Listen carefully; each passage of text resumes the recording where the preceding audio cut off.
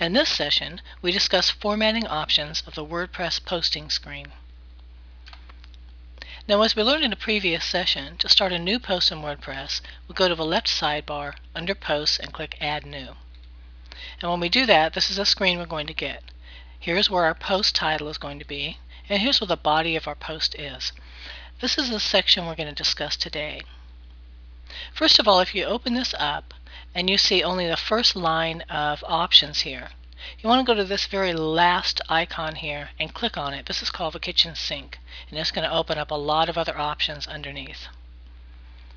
One of the things you're going to notice right off the bat is that many of these options or icons look like typical word processing features, and indeed they are. So that if we highlight text and we click on these, it's going to format them just like it would in a word processor. We could bold, italicize, strike through, underline. We can also highlight that text and undo those features by clicking on those icons again. And we can also select several lines of text, turn them into a bulleted list or a numbered list. And we can also create what's called a block quote. Now, a block quote takes text and separates it from the rest of the body of the post so that it's clearly a quote. You want to do this, say, when you're quoting other bloggers or news sources. Now, just like with word processors, we can align our text differently. We can left align it using these keys here, left align, center, or right align. And we can also fully justify it using this icon right here. Now, these two options here are what we actually use to embed links within the body of our post. So that if we highlight text and we click on this little link here, what we're doing is we're making this text now a clickable link to a specific URL. So we're going to put a link URL in here. That's where it's going to link to. Then we're going to give it a title, and you always want to make certain that you do give it a title because that's best for search engine placement. So now this becomes a clickable bit of text to that particular URL. Okay, now the next button up there is called the More tab. And the More tab, what that does is, I know you probably read blog posts where you've read a couple of paragraphs and then you have a link that says read the rest of the entry here. And so that's what this does. This actually inserts that link so that people can click on it and go and read the rest of the post. So if we click on that, we get a little tab here that says More. So that when the reader is looking at the post on the home page, they'll see this much of it, and then there will be a link here that says read the rest of the post, and then they'll be taken to a page where they can read the rest of it. This button here allows us to translate into different languages. This is a toggle key that makes it full screen or back to the original view. And we already know about the kitchen sink button. Now, here's one of my favorite features, and these are pre-formatted styles that we can apply to our text. We have different headings, for instance, heading 1, heading 2, heading 3, that we can apply to the body of our text or the body of our post. Now, the way these are formatted or styled depends on your theme.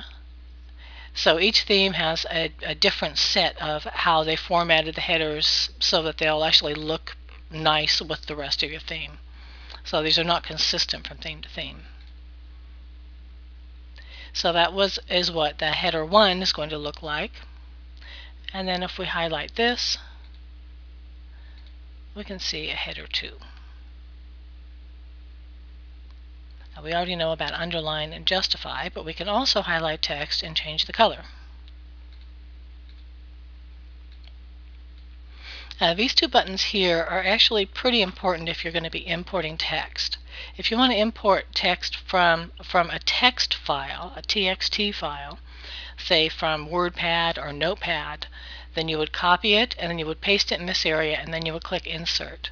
Similarly, for something that's coming from a Word document, you want to copy it from the Word document, paste it in here, and then click Insert. And this is important so that you don't get too many formatting options pulled over from different different word processors.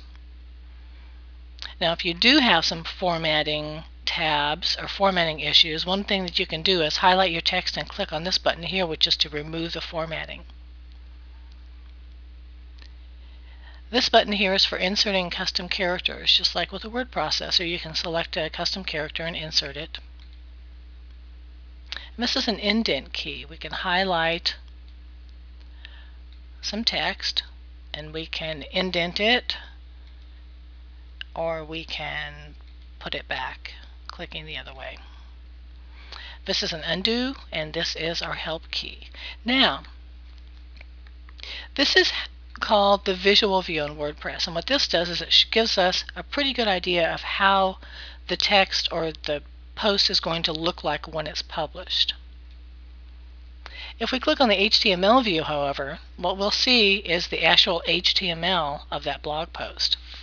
So when we're formatting the text within our post, we're actually giving it HTML tags. So what this is going to show us the HTML view, or the resulting HTML of how we just formatted it. So remember, we highlighted this text here and we gave it a header 1. That means it's going to be tagged with the H1 of a header 1 tag. Similarly for the subhead, which we gave a header 2, we also gave it a color. Here is where we actually highlighted text and have it linked to Plum Web Solutions. So that's what this tag is the A tag. And then the reference, or where it's actually going to go to, is here. And then this is what a list, the numbered list or the bulleted list that we just created, looks like. And then if we keep going down, we see the block quote, and then we can also see the More tab here. So if we go back to our visual view, and if we want to actually take a look at what the post is going to look like before we publish it, we'll click Preview.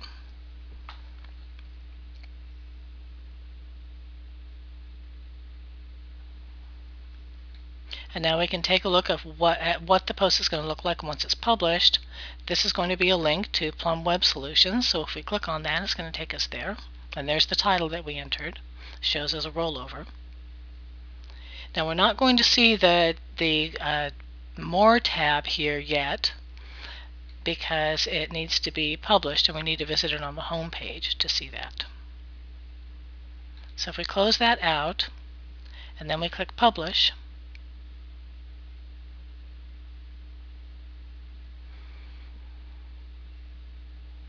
we want to go view the post as it actually is as it's going to look on the site.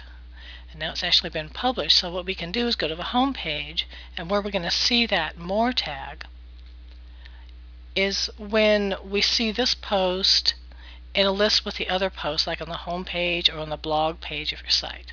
And so there's our tab right here where it says Continue Reading. And here's going to be the rest of the post. It's actually going to start it from where we inserted the More tag, and then we can scroll up to see the rest of it post. And that concludes our tutorial